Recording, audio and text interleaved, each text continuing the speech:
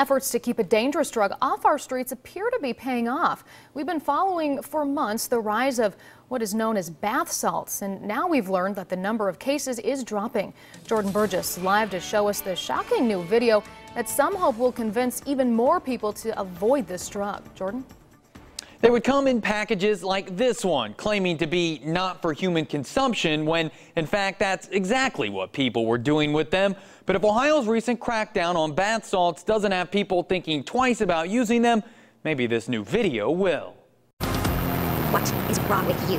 It may look like the latest zombie movie to hit theaters, but this video has a reason to try to scare you. Paranoia, people being violent that haven't been violent in the past. Those are what some describe as the effects of the drugs known as bath salts. The frightening hallucinations are what this video, put out by U.S. Navy Medicine, is trying to capture. What's wrong with you? The video comes as Ohio continues to crack down on bath salts. A law passed a few weeks ago bans any substances similar to bath salts, so manufacturers can't get around the original ban. The change appears to be having an impact here. Those at the Miami Valley Regional Crime Lab say the number of designer drug cases they see has fallen from about 50 a week to 10.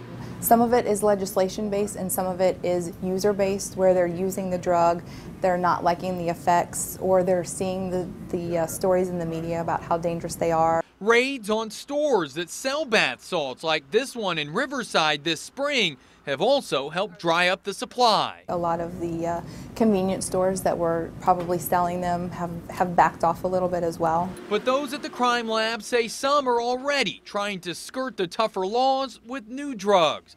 That's why seeing the consequences can still be eye-opening. And if you'd like to see the entire video put out by U.S. Navy Medicine, just visit our website, WDTN.com, and look for web links on the homepage. Reporting live, Jordan Burgess, 2 News.